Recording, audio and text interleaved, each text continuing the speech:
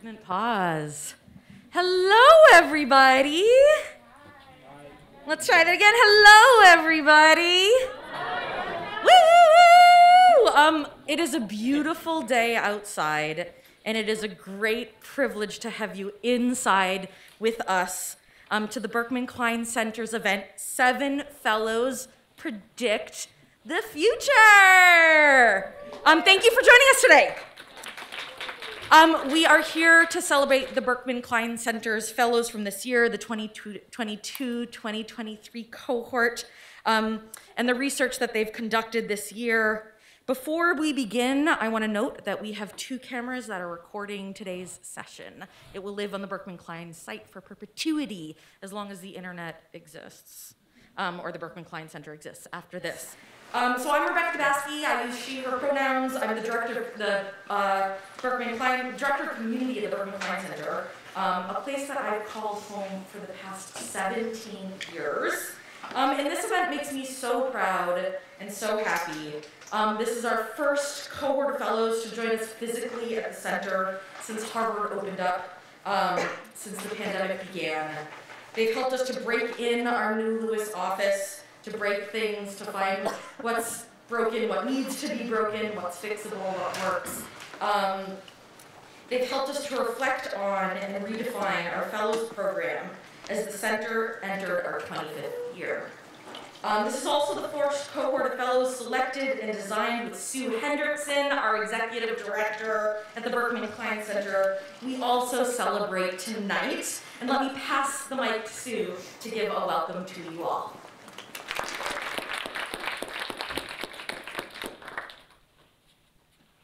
Thank you all for coming out. I'm so excited to see so many people and to celebrate such an extraordinary collection of fellows.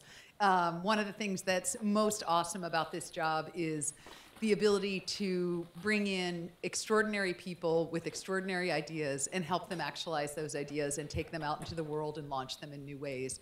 We've had this group exploring issues of digital transformation, intellectual property, migration, communication, the ways that technology and society interact. It's been an extraordinary collection of thought leadership in that, an amazing group of people, and I'm just honored to be here and looking forward to their reflections and the ways that they're going to change the world both today and in the future.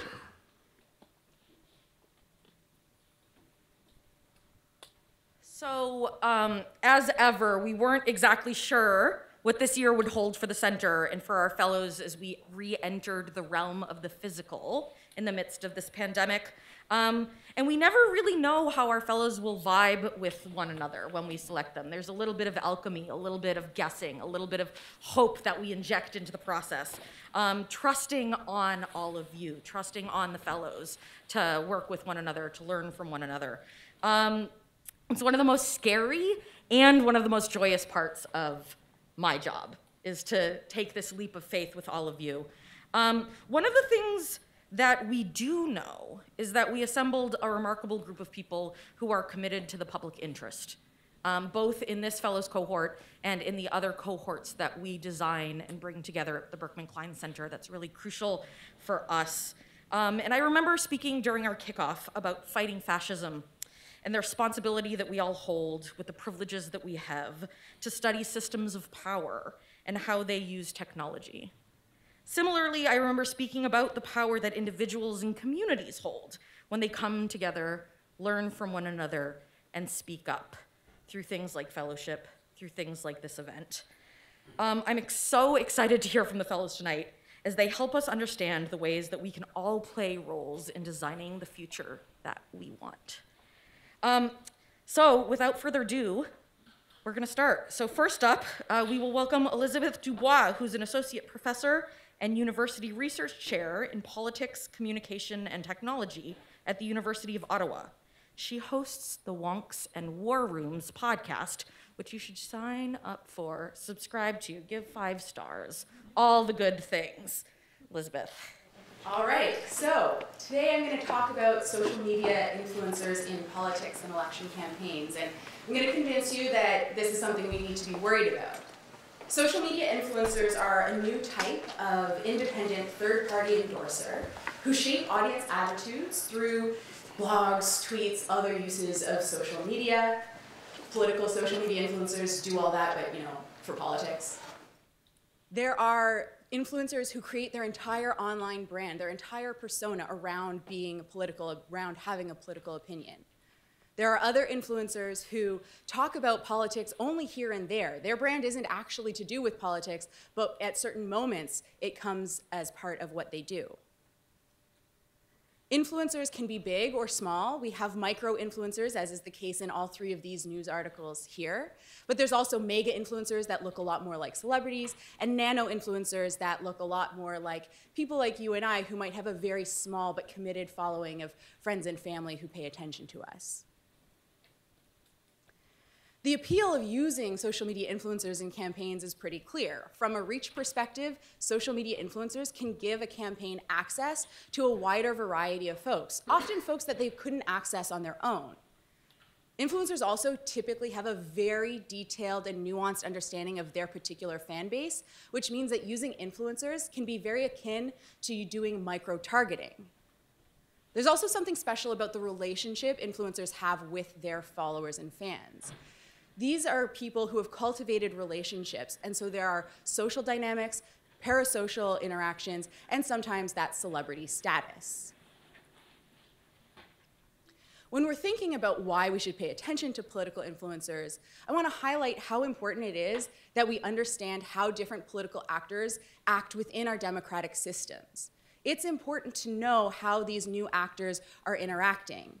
And it's important to know that social media influencers can be used for pro and counter-democratic things.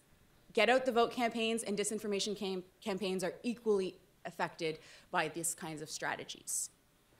So my first thought was, what kinds of laws and regulations actually exist? If it's important for us to understand these political actors' role in the system, maybe we should figure out whether or not our existing regulatory approaches are equipped to deal with them. And the answer is not really. What we see when we look at the existing laws and regulations is that they're divided into two main groups, and there's only very few of them. One is around election advertising and election spending. It's all about payment. If money isn't exchanged, probably it's not being counted. And then the other is in terms of consumer protection and competition law. Here, the idea is influencers more broadly have to make announcements about disclosure and endorsement. And so that impacts influencers regardless of whether an election is happening. I want to suggest that those approaches that focus on influencers as advertisers is too limited for a political context. In a political context, we need to think about a bunch of different kinds of roles that these influencers can play. So celebrity endorsers, influencers who have a big enough audience look a lot like celebrity endorsers. And so then maybe we think we should treat influencers just like them. But the problem is celebrities rarely accept financial contributions from campaigns or payment because they're celebrities and they don't need to. But influencers do want to make money. It's their job. That's how they set up that gig. And so in that case, if an influencer is being paid, they are much more clearly like an advertiser. And influencer marketing is a whole thing outside of politics that we do need to pay attention to. The thing is, there are specifics about political campaigns that we need to think about.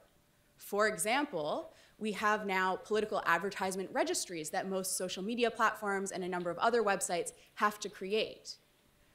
But right now it's unclear whether or not most of those repositories would actually include social media influencer marketing and endorsements because of the technical backing behind those systems. Then we can think of the ways that influencers might be involved in campaigns that don't involve payment. When we're thinking about campaigns, volunteers make up a huge component of any political party's campaign and a lot of advocacy and activism campaigns. We think of door knocking, we think of phone banking, we think of hosting a backyard barbecue. All of these are instances where influencers might come into play. Those are usually run by volunteers who have been trained, they've been fed lines, they've been told what messages to communicate and how, what ones are important for the party at the moment. Influencers can be taught the same things. And in an online context, for example, when people had to campaign in the middle of COVID, relational influencer campaigns started to replace things like door knocking. And we started to see campaigns reaching out to their volunteer base and saying, can you share messages on social media? Can you send text messages? Can you send emails to all of your friends and family? And then, of course, there's folks who don't necessarily have a huge audience base, but they care about politics a whole bunch. The average Joes who also use social media and other communication tools to share their political ideas and information. These folks are called opinion leaders in political communication research. And they're thought of as these average folks who care more about politics than other people. They consume a lot of political information, and then they share it out with their friends and family and everyday associates. And those people can be really powerful at communicating political messages because they have this shared understanding, these shared experiences. They can curate information in a way that somebody who doesn't know someone personally just can't do. And so they're potentially really powerful in a political system. But when we're focusing just on payment, or how big your audience is, we totally miss their political role. So when we're thinking about social media influencers, I want you to think about their political role, not just about how big their audience is. Thinking about how big their audience is absolutely the most common way to do it right now. It makes sense. Social media influencer marketing has been the most popular approach, and marketing agencies like quantifiable things. Follower numbers are quantifiable, but follower numbers are very dependent on the platform you're talking about, the particular jurisdiction you're talking about, the language you're talking about. And in politics, all of those things and a lot of other nuanced contextual information matters a whole bunch. So, what's next? Well, I think that we need to update these categorization approaches. I think we can't keep defaulting to follower count, and we need to be thinking about the political roles that these individuals can play, regardless of their audience size, and importantly, thinking about the social and personal influence that they might be employing. In the existing frameworks for understanding social media influencers, this focuses on payment and advertising. If we are going to do that, and sometimes that is useful, sometimes that is important. If we're going to do that, we need better definitions of what counts as payment. We need to think more about what in-kind donations look like, how we actually measure that amount in a reasonable way in different contexts. We also need to set up structures to actually incorporate these kinds of advertisements. So we need to ask things like, hey, maybe our political advertising registries need updates in terms of what needs to be included. And if we think that's true, then tech companies have a bunch of work to do because technically that is a different kind of process. But I want to leave kind of on the bigger picture. I think we need to go beyond identifying these different people based on their audiences and based on their advertisement and think about the roles that they are playing. The way that we do that is by asking how they are able to influence. What are the impacts of their different kinds of communication strategies? And then trying to map those out and understand that the idea of social media influencer is very broad. So, the last thing I want to add here is the idea of social media influencer. I've spent a lot of time today talking about that, but in reality, social media influencers right now are acting on Discord and WhatsApp and Patreon, and they have email newsletters, and they also have events in person and online. It's not just about what they do on social media, even if that's how we often conceptualize them and define them. So my predictions? Well, I think it's about to get messy. We're going to see more innovation in terms of integrating influencers into campaigns. That's both partisan campaigns and activist and advocacy campaigns. And so hopefully what I'm leaving you with today is a bit of a spark to think through what we do next. And I'll just end off with my last 15 seconds here with a call to check out my podcast, Wonks and War Rooms, where political communication theory meets on-the-ground strategy. I'm your host, Elizabeth Dubois. You can find us anywhere you get your podcasts. And you can also check out the website paulcomtech.com, where you can find out more about my research and the research that my lab does. Thank you all so much for your time.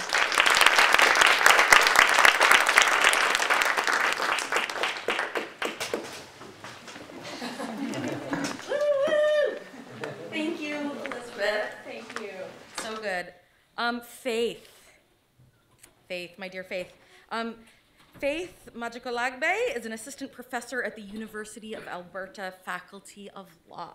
Her research focuses on public interest issues in intellectual property and technology law, including issues related to access to knowledge and development. You'll hear from her next. Ms. Faith. Let's hear it for Faith.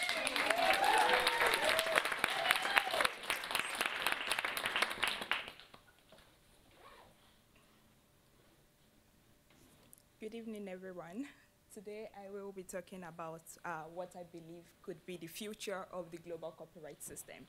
So in the last 1 year at Berkman, I have been looking at public interest activities as it relates to the global copyright system, and I would be talking about those today. So to provide context, a bit of a context for today's talk, I'll take you through the past, the present, and what I believe should be the future of the global copyright system. The global copyright system came into being with the conclusion of the Berne Convention for Literary Works and Artistic Works in 1886.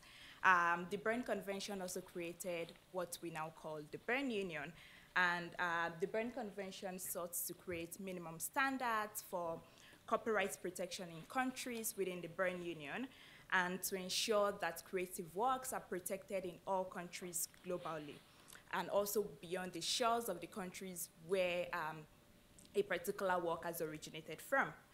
The original signatories to the Berne Convention were Belgium, France, Germany, Haiti, Italy, Liberia, Spain, Switzerland, and the UK. As you can see, most of these countries are today developed countries, and only a handful of developing countries were part of the Berne Convention when it was concluded.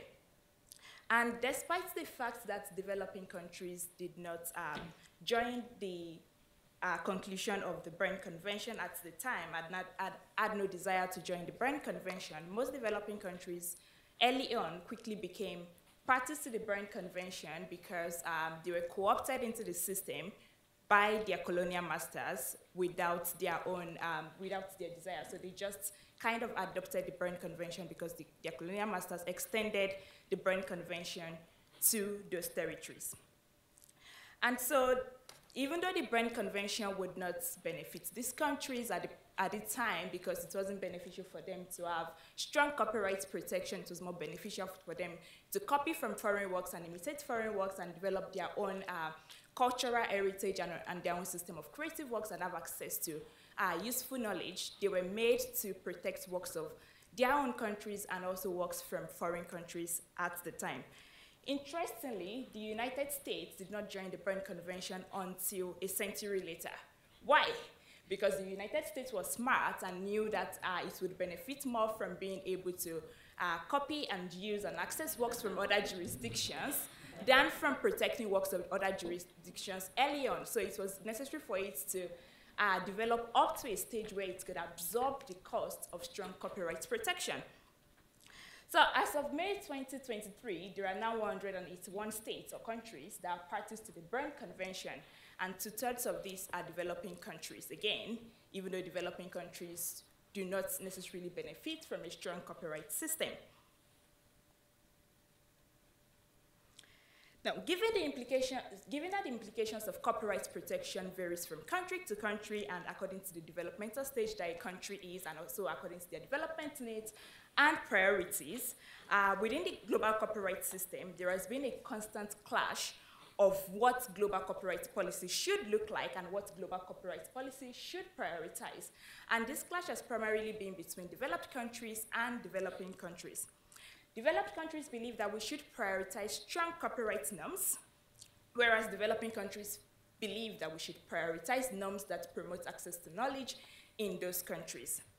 But the dominance of developed countries, mind you, not in their number, but in their political strength and economic dominance and global influence, has seen the dominance of strong copyright rules and an international copyright system rather than norms that facilitate access to knowledge. Beyond the Berne Convention, which originally expanded the scope of copyright beyond a particular local territory to the global system, we've seen the conclusion of the agreement on trade-related aspects of intellectual property, which we often call the TRIPS agreement, and also the WIPO Internet Treaties, that is the WIPO Copyright Treaty and the WIPO Performances and Phonographs Treaties. Now, all of these treaties expand the scope of copyright protection and also burden developing countries with minimum standards that they must comply with in protecting works that emanate from their countries and works that emanate outside their countries. Now, this has been done with little or no concession for developing countries with little or no flexibilities that could provide for access to knowledge in these countries. The only concession we've seen is the Berne Appendix, and the Berne Appendix has been criticized by lots of scholars, myself included, as unworkable, as bureaucratic, and burdensome, and it has yielded no benefit whatsoever for developing countries. Now, since the start of the 21st century, developing countries have started using their numerical strength in the membership of the World Intellectual Property Organization to push their own agenda. In 2004, we saw developing countries present a proposal before WIPO for a development agenda that would integrate a more holistic idea of development within the Intellectual Property Organization. Now, a more holistic idea of development would view development beyond economic growth and also integrate human development priorities like access to knowledge, access to education within the norm-setting activities of the World Intellectual Property Organization. In 2007, the WIPO Development Agenda was adopted and is now being implemented. Now, based on the back of the WIPO Development Agenda, the first thing we saw at the international copyright system is the Marrakesh Treaty to facilitate access to published works for persons who are blind, visually impaired, or otherwise print disabled. Now, prior to this time, persons who are blind, visually impaired, or otherwise print disabled could not necessarily create accessible format copies for their use without getting the permission of copyright owners.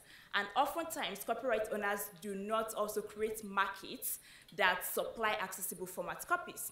Now, with the introduction of the Marrakesh Treaty, which was fought for by developing countries, organizations working with this group of beneficiaries and even this group of beneficiaries can now create accessible format copies for the purpose of accessing works in the way that other people access works without necessarily facing the constraints of copyright law. So this was a huge win, which was basically fought for by developing countries at the international copyright system. Now, developing countries have continued their work of trying to find solutions to the access conundrum that we face within the global copyright system. And in March 2023, we saw the African group present a proposal to the World Intellectual Property Organization that the World Intellectual Property Organization should continue working towards an international treaty on copyright limitations and exceptions. Now, this treaty is significant in the sense that without limitations and exceptions on the scope of copyright protection, what we would continue to have is an expansion of the scope of copyright protection without having flexibilities that limits the scope of this protection and exempt certain uses, public interest uses, from the scope of copyright protection. Now, one may wonder why developing countries are currently prioritizing access over protection, whereas developed countries are prioritizing protection over access. Well, the reasons are not far-fetched. In terms of creativity and innovation, we see that unlimited grant of exclusive rights without appropriate corresponding limitations and exceptions have significant adverse implications for creativity and innovation. The strength of copyright oftentimes, if untamed, would adversely affect the way we create and innovate by raising the cost of borrowing and accessing materials that are the building blocks for creativity and innovation. In terms of access to knowledge and education, which is integral again to societal progress and human development, this would largely be constrained where dissemination and use of knowledge materials are largely subject to private monopoly. And having an educated population in developing countries, know this as well as developed countries, will increase human capital in most countries because a more educated population would be a more productive population. And lastly, which is a point that is often overlooked, is the fact that an economy that is well developed has the capacity to absorb the cost of copyright protection, whereas an economy that is still developing does not have as much capacity to absorb the cost of copyright protection. And until you have that capacity, you would not be able to absorb the cost of copyright protection. And that capacity, interestingly, comes from being able to access knowledge and being able to grow on your own terms as a country, which is what the United States and China did very well within the copyright system.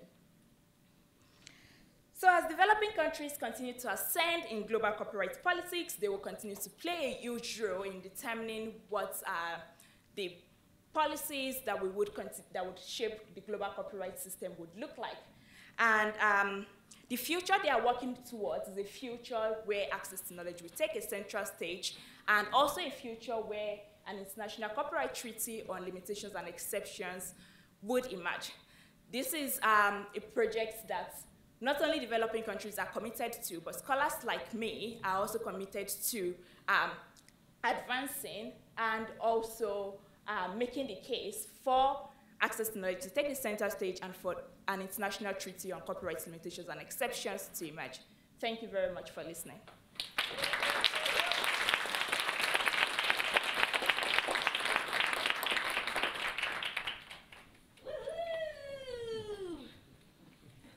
Thank you, Faith. Juliana Castro Varone, designer of our poster for tonight's event, writer, technologist, founder of the award-winning publisher Cedar Press, feminist, wonderful human. Come up here, tell us some things, show us what you've built.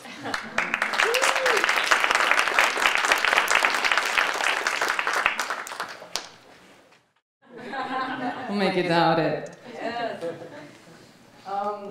I'm going to start this presentation with a story.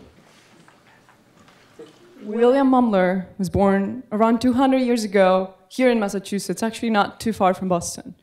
He was a photographer and a man whose story can be told two different ways. The first one is to say that he was an entrepreneur and an artist. Mumler ran a thriving business selling pictures of people with their relatives, with their loved ones. He also created a unique way of development of images that would land him in the history books. The other way you could tell the story of Mumler is by saying that he was a crook and a cheater. Mumler, well, he was a young man by the time the Civil War broke in the US. That means that he was alive in the late 1800s, a moment in which many people had lost their loved ones to the war. And that meant that every time that something horrible happens, there's space for profit. And he did profit. Mumler ran a thriving business selling pictures of ghosts. One of his most famous images is this one of Mary Todd Lincoln and, you know, Lincoln's ghost. At the time, these images looked very, very real. And people just wanted to believe that it was indeed real, that photography, this new camera photography by 1872, is relatively new. It's been a couple of decades since the moment people were able to see cameras for the very first time. It was not far-fetched to imagine that this camera was also able to take pictures of spirits. Today, if I tell you that this is indeed evidence of ghosts, I will have a very hard time convincing the people in this room, even if you believe in ghosts, which you could. That is because the knowledge gap has closed between technology and literacy. What we know about cameras and what we know about ghosts, maybe, has changed since the 1800s to now. I've spent the last year here at the BKC studying the history of photographic manipulation, specifically the one used to deceive people and to tell lies and to profit. And I believe that looking at the tropes of the past can help us tackle the risks of the future, specifically the ones of artificial intelligence. And so, because I encountered dozens of examples, I decided to put them in context, and I did what I enjoy doing best. I built a website. This is a website that is real, and you are able to visit it right now, but I'm gonna walk you through it. Don't go into your computers. I found a number of tropes that repeat over time. What are those tropes? First, make yourself look better. Use image manipulation to look taller, more independent, more beautiful. King George I was erased from a picture of Canadian Prime Minister just so that he would look more influential by being standing alone with the Queen. A couple of years later, Benito Mussolini had the vanity, I guess, of erasing the horse handler. You can see it over there. I love this big, big screen. He got the horse handler erased so that he would look heroic, independent, able to handle the horse by himself like a big boy. Trope number 2 of the history of image manipulation. Use manipulation to make others look bad. This is a fun one. In 1950, a couple of senators, they were on a little kind of vengeance fight, and Republican Senator Joseph McCarthy had, allegedly, his campaign at least, had Senator Tidings, which is the man on the left, the thinner man on the left, composed together with who was back then the head of the Communist Party, just in an attempt to drive the narrative that he was, of course, communist, something that we all know to be horrible. Now, third trope in the history of image manipulation. Use images to perpetuate racist standards of beauty and unrealistic body expectations, specifically for women. In 1989, the TV Guide put the head of Oprah in the body of Anne Margaret. As you can see here, they colored the image and put it on the cover. They, of course, has permission to none of the women. And this marked the trend of the 90s and 2000s of not only the pressure for beauty and thinness, but of using image manipulation to sell something. In this case, to sell magazine. Right now, in 2023, we are juggling a whole new set of issues. We have beauty filters that are embedded in the Zoom calls and that automatically make everybody look beautiful, quote unquote beautiful. But I believe these motifs are present all throughout and until the present. Take La La Land. La La Land is a tech startup, so La La Land the company, not La La Land the movie. It's an European tech startup that started in 2019, and they promise, and I quote, to be able to offer clients the promise of more inclusive, sustainable, and digitally mandated brand. How? By offering a set of models that people were able to hire with very little money to make their presence more diverse. So for example, if you sell t-shirts, you could hire La La Land so that a diverse group of people would look like they are wearing your t-shirts. Now the catch is that, and you know where I'm going with this, these people are not real. They are artificially created, all of them. We have, of course, the trope of using image manipulation to drive a narrative of how beauty is supposed to look, specifically for non-white bodies in this case. But we also have the narrative of William Mumler, the one in which on one side, La La Land is for many a company that has made money for their investors, a company that has many clients. Levi's is one of their famous clients. A successful company who saw a problem and tackled it. For others, specifically models of color or people who have lost their jobs to this. They are a fraudulent crook and a cheater of a company, one that is profiting of the promise of diversity while not hiring the labor of people of color. The other thing here is important, and is that this image, unlike Mumler's image, looks quite real for us. The knowledge gap has not closed just yet. You can now visit ourimagesreal.com and play with this. I believe literacy matters. I went to undergrad for graphic design. I have been going through the whole 3 timelines that you can find on the website. Darkroom photography, which is not taught in art school anymore, Photoshop and digital technologies, and artificial intelligence. I encountered from vengeance to horror to humor to weirdness, and I invite you to take a look because I think you might too. Thank you so much.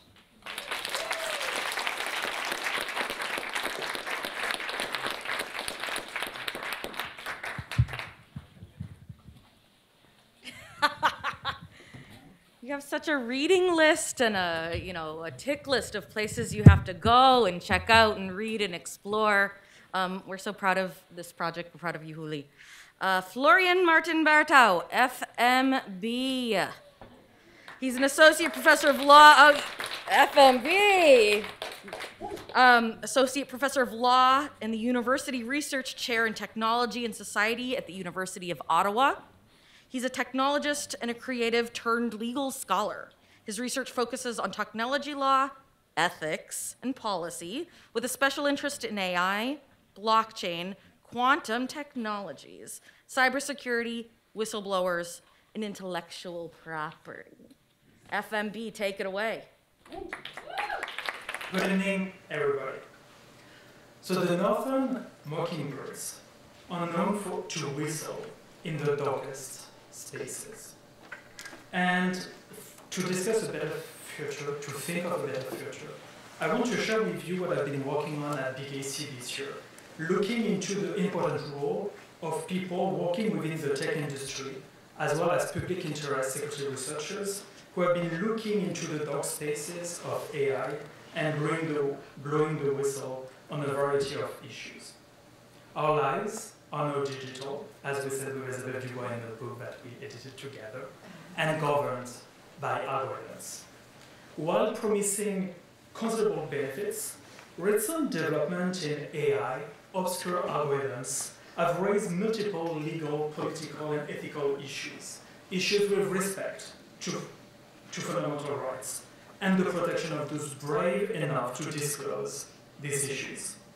The development of private AI systems across society and within government is causing a shift of power to new structures beyond the control of existing governance and accountability frameworks. These new governors bring concerns for democracy and democratic freedoms to the forefront. Years of inactions have facilitated a socio-technical reality where the dominion of algorithms is dictated by the choices of technologists and system architects, rather than the collective will and needs of society. There is a lack of transparency, oversight, and accountability on how AI systems are developed and how they can be used to the detriment of society. This is reinforced by increasing copyright and trade secrets protection and inaction with respect to anti-competitive behaviors that created a digital ecosystem governed by a few major players. Several whistleblowers and former employees unveiled mass evidence of deliberate malice and harmful choices that negatively impacted society. The failed internal governance models, infrastructure design choices, and the lack of proper internal feedback loops enable hate speech, spread misinformation, and promoted insurrections. These shortcomings have also amplified again and again harms to already marginalized communities. But this social-technical reality was not inevitable. Governance framework and practice must evolve to balance information asymmetries from corporations toward the public. We tried several tools for responsible AI. One thing is for sure, ethical guidelines and technical standards have so far been ineffective.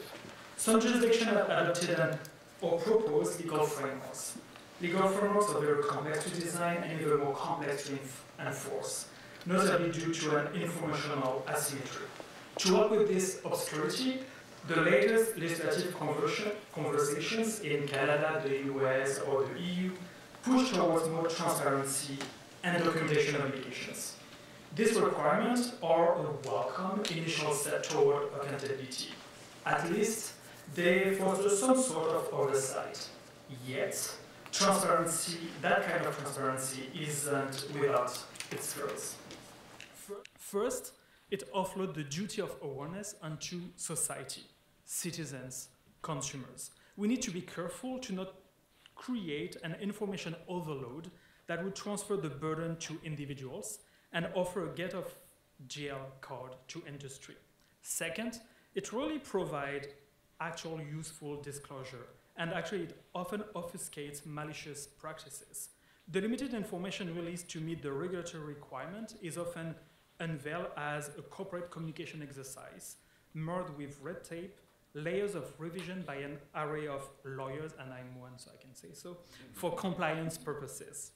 The recent Logoria of transparency report hasn't successfully mitigated the most pressing issues and concerns. Although don't get me wrong, we need strong AI regulation with strong transparency and accountability standards. We need well-equipped regulators with teeth and auditing powers, especially in Canada, as well as staff and budget to lead such investigation and sanction. But in our toolkit for responsible AI, we need more.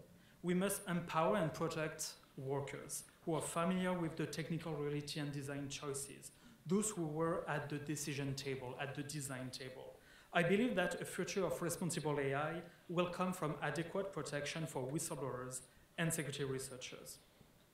Whistleblowers are linked to some of the greatest scandals of our modern societies. Concerned citizens have disclosed confidential information to the public to prevent or expose political, social, financial, technological, health wrongdoing. Extensive research demonstrates that whistleblowing is, in the public and in the private sectors, one of, if not the most common ways of unveiling wrongdoing. From Christopher Willey to Frances Hogan to Sophie Zhang, whistleblowers have revealed recent technological scandals and shown that those kind of disclosure are essential to protect our digital safety. The whistleblowers are essential to reveal major issues within the tech industry, but they lack protection, while they take tremendous personal risk to alert authorities and the public. And in my research, I've identified policy, legal, and digital literacy gaps. One notes, though, for sure, there must be a fair balance, between the public disclosure and the protection of trade secrets. Yet, I do believe that the public interest should trump the financial interest of a few privileged. Legal framework must evolve to better protect the public rather than reinforcing algorithmic power asymmetries through criminal law and trade secrets. We need legislative, criminal, and civil protection for whistleblowers. Very few states in the US and countries around the world provide such protection within the private sector. And even when they are, the framework are extremely restrictive in terms of who is protected, what kind of disclosure, to whom, for what. And even when sometimes there are some civil exemption, there is often a criminal statute or some IP and trade secret laws that actually prohibit such disclosure. In addition, we also need to incentivize companies to have internal processes in place. It is often the case that workers must go public because the internal processes failed. Lately, with respect to generative AI, teams have been disbanded after flagging that a model was maybe too early to be released, that we need more extensive validation to avoid harming society, but it was playing against the financial interest of the company. And so I'm working on developing such legal framework and governance scheme. But beyond the workers within the companies, we need also to protect people outside of those companies. Most jurisdictions lack proper protection for well-intentioned security researchers to proceed with testing and disclosure, the testing and disclosure of vulnerabilities. Model on security bug bounties, we now have bias bounties and other sort of programs aiming at tackling bias and issues in AI, including one co-organized by one of the new big AC responsible AI fellow, Roman Chaudhary. This is good, and we need more of those, but they are often in controlled environment and with the agreement of the companies. We need to make sure that those experts who have the knowledge and the will to help out society are able to look at the systems and models that are not willingly open to them. And we need for them to be protected when they want to disclose the issues. For sure, it's very complex to design, but it's not impossible. Belgium just did it with CVDs, for example. And so I'm also working on drafting proposal of law reform to propose such safeguards. So for a better digital future, I believe that trade secrets and NDA should be limited by the public interest. You know, it was one of the biggest issues that delayed the disclosures that led to the Me Too movement. This is, again, one of the biggest issues for a responsible AI. And in North America, we're kind of going backward following USMCA. Canada, for example, has been forced to pass new criminal legislation to protect trade secrets without any exemption. So as a result, most AI systems are criminally protected by a veil of obscurity, and it appears urgent to correct this oversight. And so my prediction, like for Elizabeth, is like, it's not gonna go in a better direction regarding AI system. We need to make sure that we have a full toolkit to protect society, and as social technical systems increasingly permeate every facet of our existence, influencing vital aspect of our lives and the very essence of our citizenry. For a better digital future, we need whistleblower and security researcher protection. We need them to become imperative. They are like imperative and critical for our society. Thank you so much. And let's join the fight.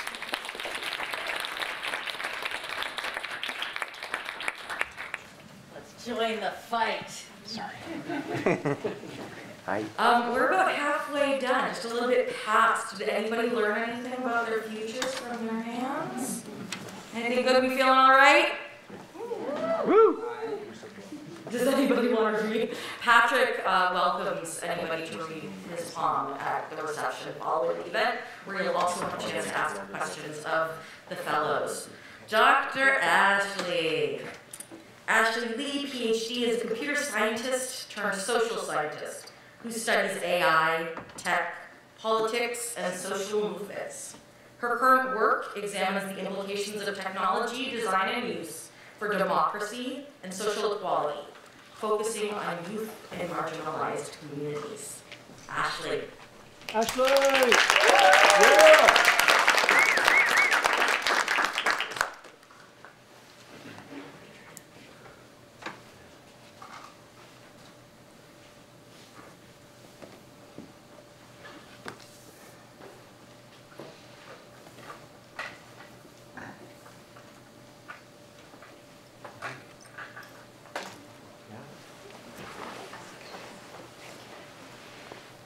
Thank you, Becca, for that introduction, and hi everyone. Thank you for being here. My name is Ashley Lee, and my talk today is actually very much about celebrating the here and now, though I can predict the future with all these crystal balls around as well. I'm actually a computer scientist turned social scientist, and one big area of my research is about politics and ethics of technology. And I'm really interested in these questions about, how do we design technologies that center the experiences and concerns of young people in marginalized communities. And one big part of that question is asking, how do we empower next generation technologists and citizens to co-create a pluriverse where multiple worlds can not only coexist, but thrive? This question is important because in spite of all the potentials of technology to advance the public interest, recent events have highlighted some of the challenges that tech has posed for democracy and global civil society, both in terms of its design and use. And so, for instance, you can think of the Cambridge Analytica scandal and many other projects around the world, or the spread of hate speech, that has escalated to mass-scale violence, such as in the case of the Rohingya genocide. And movements like Black Lives Matter are targeted by disinformation campaigns all the time, which are used to sow doubt and confusion and division among civil society actors. And then there are all these new concerns around black box algorithms that are increasingly governing all areas of our lives, such as whether we get to, whether we get a job or a loan, or how much we pay for health insurance, things like that. And so these are all very important questions that many of us are working on here at Berkman Klein Center. And as digital platforms come to govern our everyday lives, all aspects of our lives, really. So I started my career as a software engineer, and in Silicon Valley after studying computer science at Stanford. And when I was in college, tech ethics wasn't really a thing.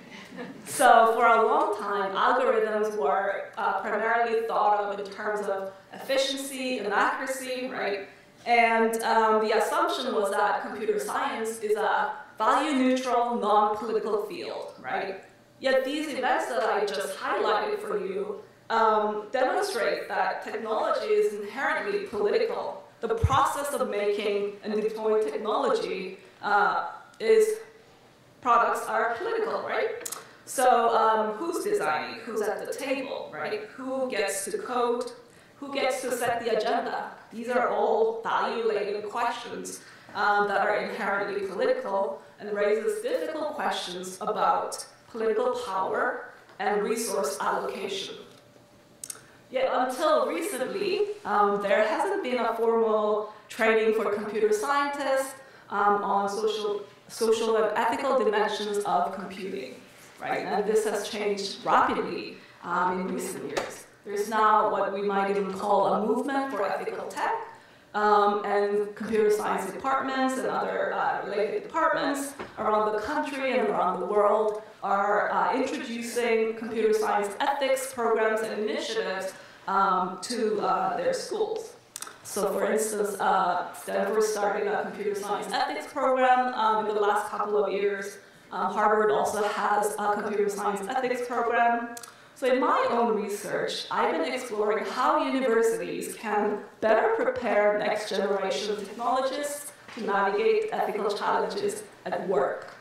And this involves asking questions, not only about how technologists can navigate ethical challenges at work, but also asking big picture questions about the workforce and the work environment, right? So right now, the default path for many CS grads is from the university to big tech and the industry, right? So why, right? Even as the public interest tech continues to rise. And there are all these questions around, diversity, like how do we attract and retain emerging technologists from underrepresented groups, right? And the questions around tech ethics are embedded within these macro-level questions around the power that's concentrated in Silicon Valley and other tech hubs around the country and in other mostly Western countries, and the power that they exert globally. So, in my research, I've been working together with student researchers here at Harvard and Stanford. Oops. So the two institutions that I've been affiliated with recently to explore ways to empower emerging technologists and to center young people's perspectives. And so I wanted to acknowledge the contributions of my co-researchers. One of them who's here, Autumn, my Berkman Center RA. So in addition to this kind of participatory action research.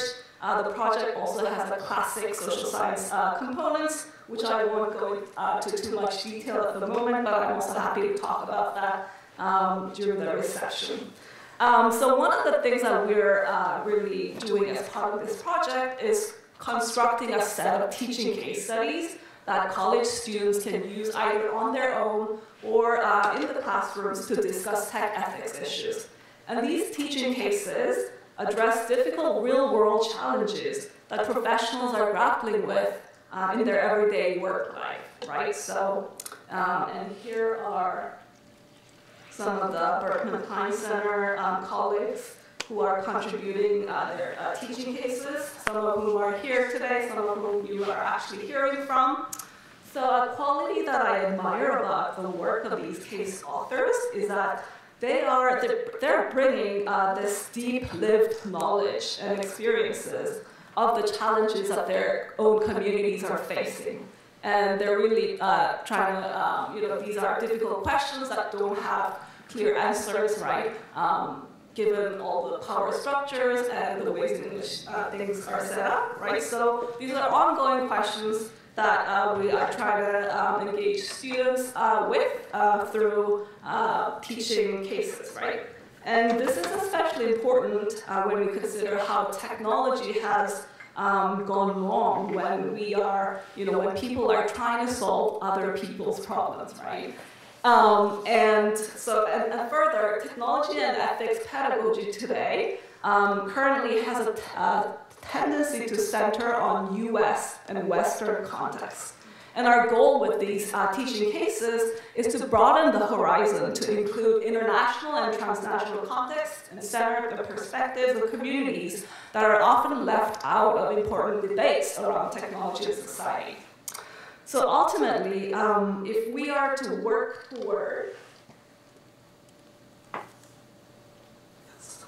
pluriverse, where a world where many worlds fit, right? As the Zapatistas say, we need to be able to recruit and retain a diverse workforce and cultivate inclusive work environments that can sustain them.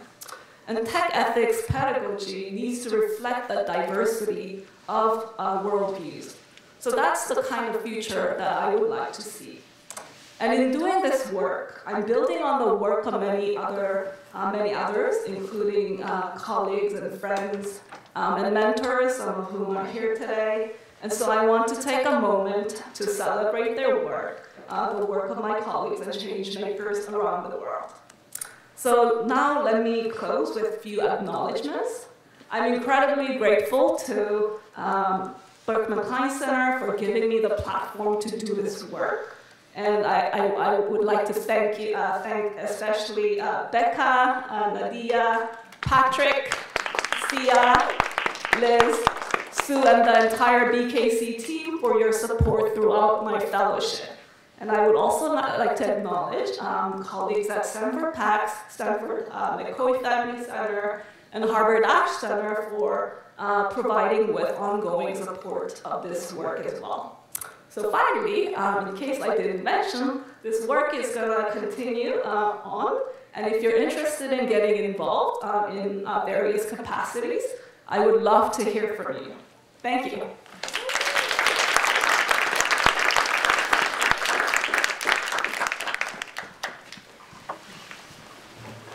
Love a good call to action, Ashley. Thank you so much. It's been our privilege. Marta Basischek.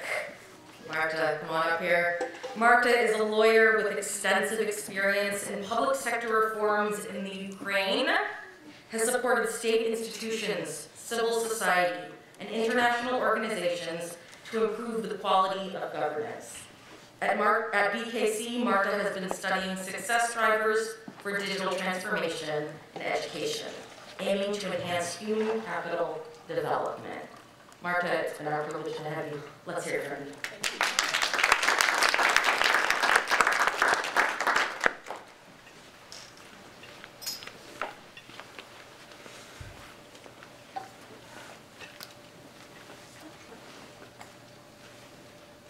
Thank you so so very much. Hi, everyone, and thank you so much for being here.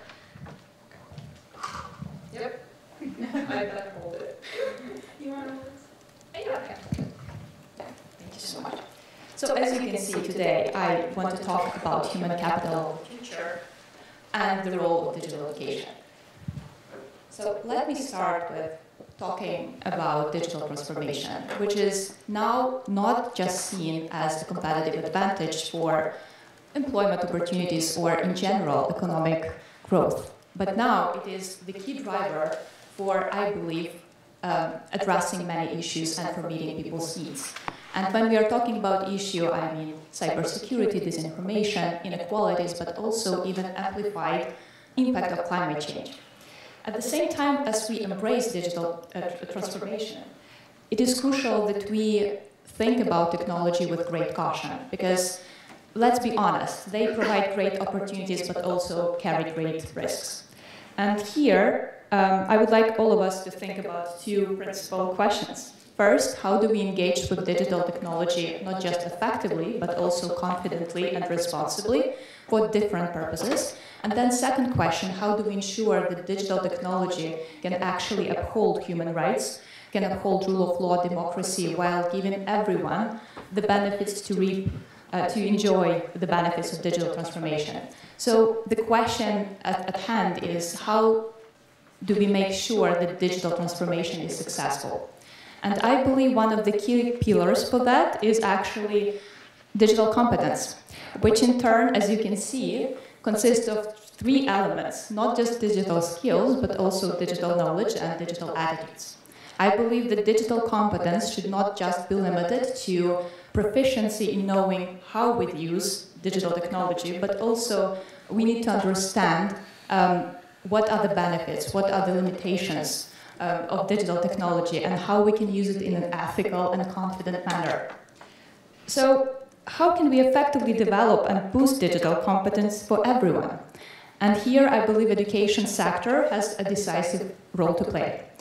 But in order to meet those high expectations, we need to change the nature how education sector functions so that it can fully include all individuals in a, let's face it, now we all live in a digital-driven society.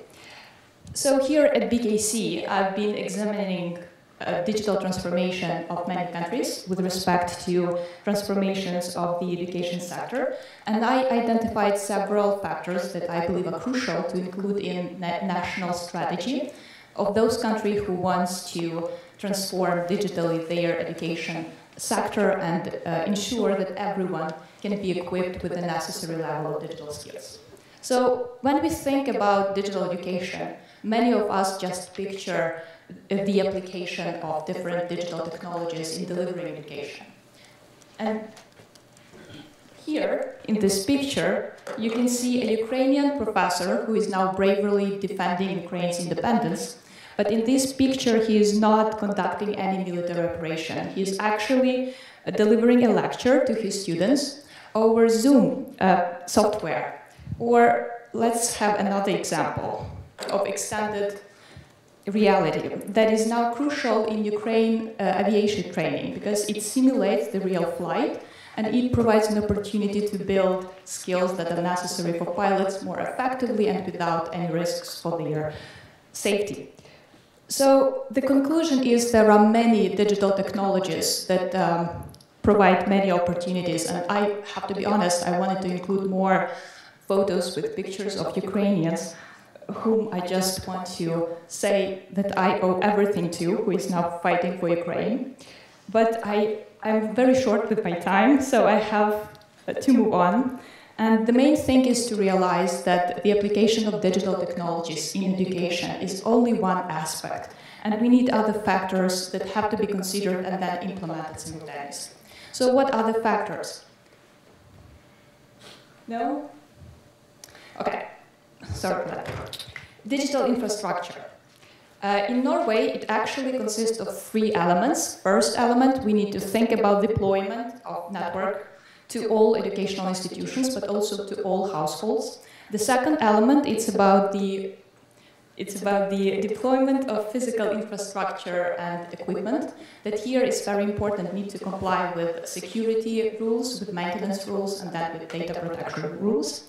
And the third element I found particularly interesting because Norway is now investing in cloud technologies. They want to come up with an open and multidisciplinary environment to provide all interested parties, including researchers, companies, individuals, to have this opportunity to find, reuse data, publish articles, and have access to different tools and services.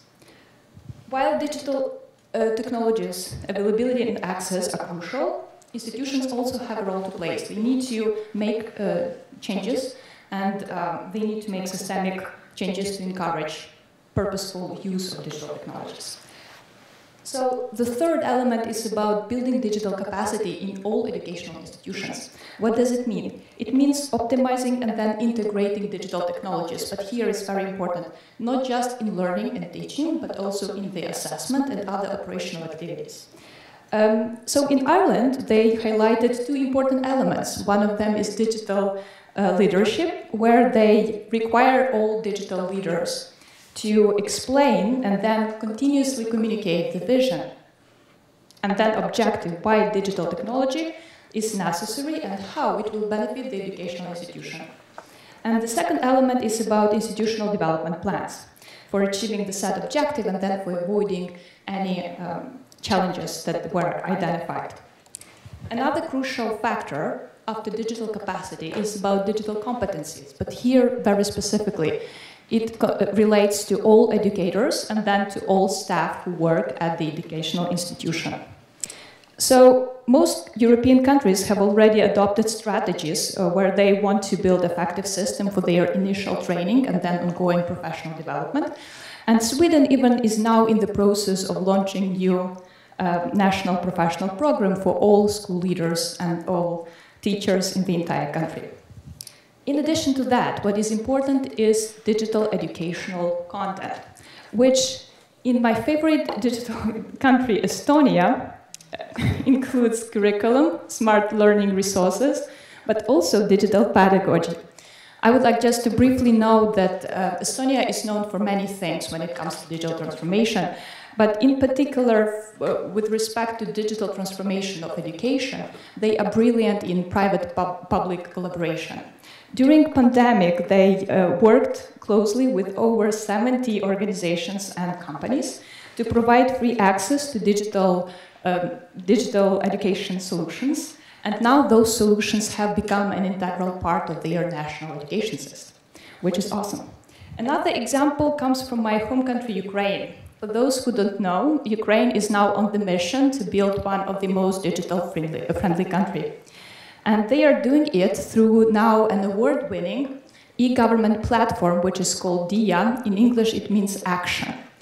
But following the full-scale Russian invasion, they decided that they need to do more with respect to digital education. So they decided to set up a separate platform, which is called DIA, Digital Education. The main goal is to equip everyone of all ages with the necessary level of digital skills. And of course, there is a lot of work to be done ahead. There will be lots of experimentations, there will be lots of uncertainties and challenges. But what is clear is a strong commitment that we need to optimize technology for the thriving future, one that serves people and where public interest drives innovation. Finally, my last factor that I think is crucial is lifelong learning concept, which basically means that digital education should not be limited just to a certain group of people or to a certain phase of life. It should be accessible in various contexts and at different levels, regardless of age or learning environment that people may be in. So at this point, I know many of you are thinking, okay, what about the risks, the challenges, or downsides? And I won't lie, there will be many. And just to name a few, digital divide, inequality, gender imbalance, skill gaps, mismatches, labor shortages, then datafication, surveillance, cybersecurity. I mean, there will be lots. But to mitigate and hopefully eradicate some of those risks, what will be important that the entire process of digital transformation of education is guided by internationally recognized human rights and principles, which also backed up by the national respective regulations. So as I need to wrap up, because I feel like I'm already talking too much, okay, I really like the picture, so. When we are talking and thinking about the transformation of digital education, it will take a wide system and multi-stakeholder approach with continuous collaboration, adaptation, and then monitoring. And that's when I believe we all can come in, because when you're thinking, okay, what I can do, and I really don't know why it's happening to me. There are several ways. You can not only support Ukraine on its way to digital transformation of education, but you can also help your own country. Or you can help with building digital capacity within your own organization. Or as a last resort, you can actually start with yourself and try to improve digital competencies. When I'm thinking about the future, I know that many of us are very concerned about it. But the fact is that the future is the thing that is being created now, in the present. And it is created by those people who actually see opportunities and then take actions. And I believe that the transformation of digital education is one of such opportunities. From my professional experience, I know that reforms are never easy, but they are achievable. And I know that education is one of the reforms that are, without any doubts, necessary. So what is important is to keep moving forward. And this picture is actually a picture where I want to thank BKC very much for the fact that the initial steps in that direction for my country were taken here. I'm incredibly honored to be part of this community, and I hope we can all become champions of human capital through the power of digital education together. Thank you so much.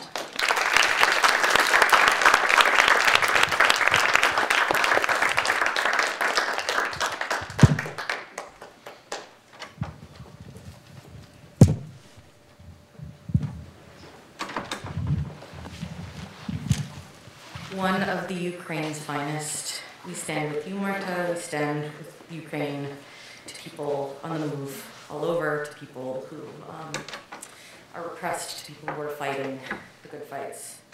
Thank you for being with us this year. Which brings us to artificial borders, and it brings us to Petra Molnar, who's a lawyer and an anthropologist.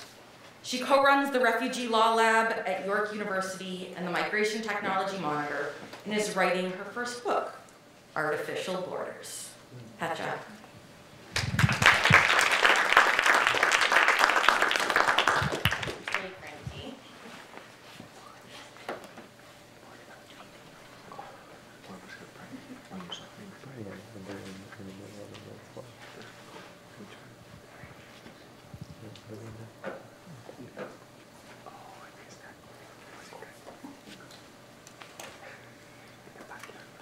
Like a wound in the landscape, a rusty border wall cuts along Arizona's El Camino del Diablo, or the Devil's Highway.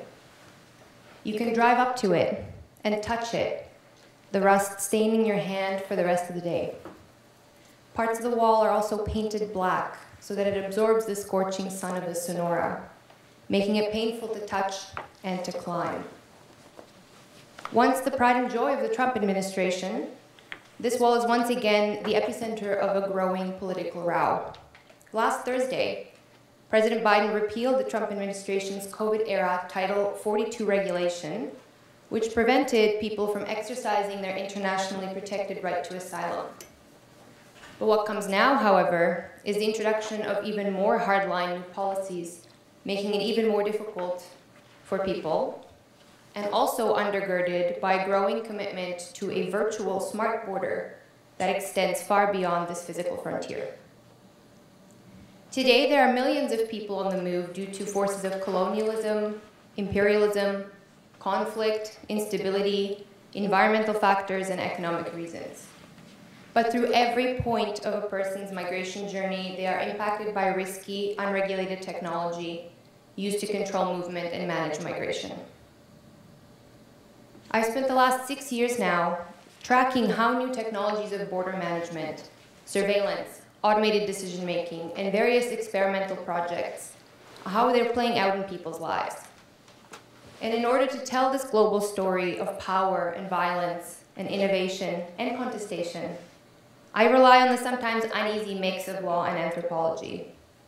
It's a slow and a trauma-informed way of thinking, one which requires years of being present in a space in order to begin unraveling at least some of the strands of power and privilege in story and memory that make up the spaces where people's lives unfold.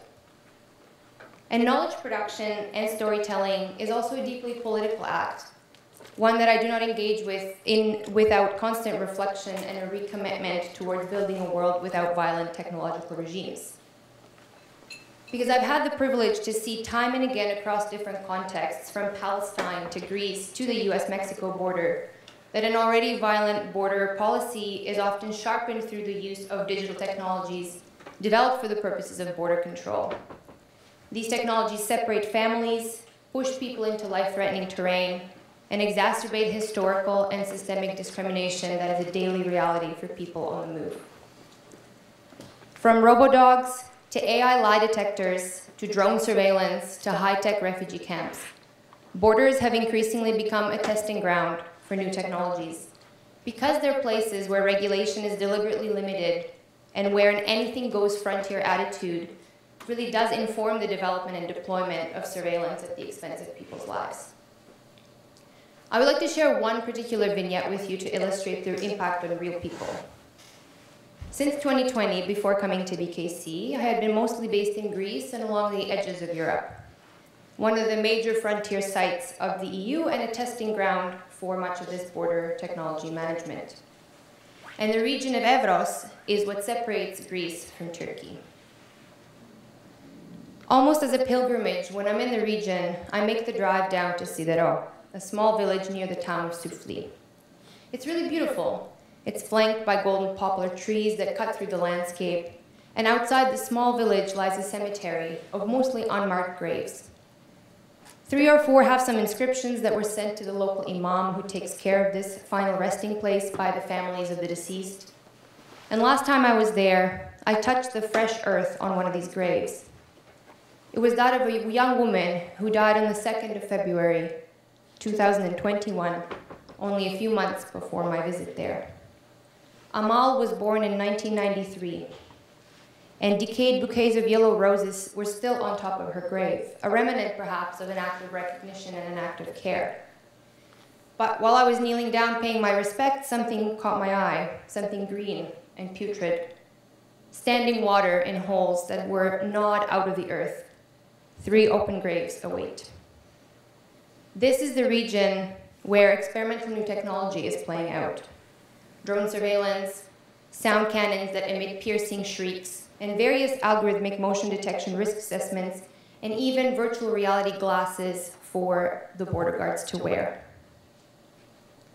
All of these technologies have profound impacts on people's human rights and civil liberties, from privacy rights being impacted when data is shared with repressive governments, or when international organizations share such data, to, of course, freedom of movement and the right to seek asylum, to one's right to life, liberty, and security of the person, when various border violence regimes are practiced and aided through surveillance technology.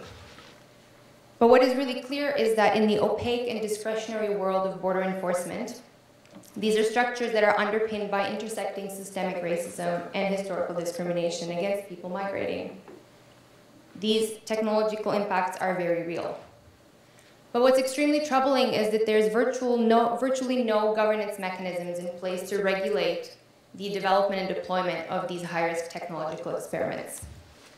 And what I argue and see time and time again is that this creation of this lack of governance is very deliberate, because it allows for the border to be the ultimate testing ground, a high-risk laboratory. And it also allows for these projects to occur that would simply not be allowed in other spaces. Imagine if you had to sit in front of an AI lie detector at your doctor's office, or if robo-dogs were deployed in your local grocery store. But why does this matter? Well, because these technologies are becoming normalized beyond borders. Just a few weeks ago, New York City's police department proudly unveiled their newest arsenal of robo-dogs that will be running around the streets of New York. One even painted with spots like a Dalmatian. Very cute. But when and why have we decided these are the appropriate tools to use in our society? Particularly when we know that there's inadequate governance and accountability mechanisms in places for when things go wrong. Whose perspectives matter when talking about innovation and which priorities take precedence? There's also the money factor. There's big money to be made in the development and selling of highest technology. Why does the private sector time and again get to determine what we innovate on and why, in often really problematic partnerships with the public sector? Whose priorities really matter when we choose to create violent sound cannons, robo-dogs, or AI lie detectors instead of using AI to root out racist border guards? It's because technology perpetuates power differentials in society. And unfortunately, the viewpoints of those most affected are routinely excluded from the discussion. And at the end of the day, this conversation isn't really just about technology. It's about these broader questions. Questions around which communities get to participate in conversations around proposed innovation, and which groups of people become the testing grounds for tech experiments. So not to leave this on a very depressing note, how do we build a different world? I want to share a little example of a little project that we've been putting together called the Migration and Technology Monitor. It's an archive, a platform, and a community that actively decenters so-called global north narratives and pushes resources into communities who are mobile. You can check out our archive. It's available in Arabic, Spanish, French, and English, hopefully Dari soon as well. But I want to highlight one particular element of this work, and that is our newly launched fellowship program for people on the move. We have Veronica, Neri, Wael, Rajendra, and Simon joining us this year for our first ever cohort. And they are people on the move in situations of displacement who want to tell their own stories on border surveillance.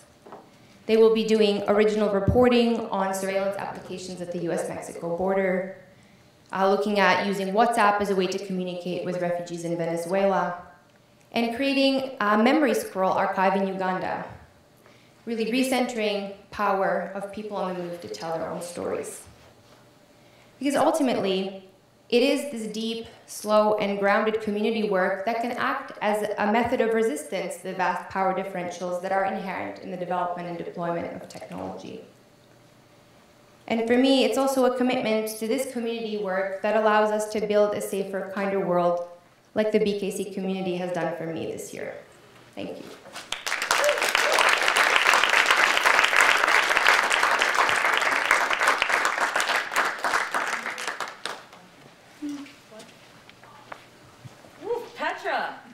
Get me right in the feels. Wow, I'm so proud of you all. I'm so grateful to you all. In the spirit of fortune telling, I had planned to join us this evening in a giant magic 8-ball costume. A giant one, like big, round, 3D. It had a thing with batteries and a fan that would have kept it big and round. But they didn't send that. Instead, they sent these green shoes. Why? Unclear. They're not my size, which is unfortunate because I would wear them otherwise. I'm sure the magic 8-ball would have predicted what just happened. That 7 brilliant people got up here and shared things that we learned from, that made us feel, that made us think, that helped us to predict futures that we want to belong to and that we want to change. That technology would work some, that it wouldn't work some, that we would laugh. But these green shoes, they're not ruby slippers, but they'll remind me that there's no place like BKC. There's no fellows like you. Thank you so much to you all. Thank you all, for coming and joining us tonight. It's still light out, but we invite you to join us to the 5th floor, to the Berkman Klein Center offices, where there's food, where there's snacks, where the fellows will be. There's a beautiful porch. Come and sit on it, get your sun, get a drink, get a snack, and continue to imagine and to predict the world we want to live in. Thank you all.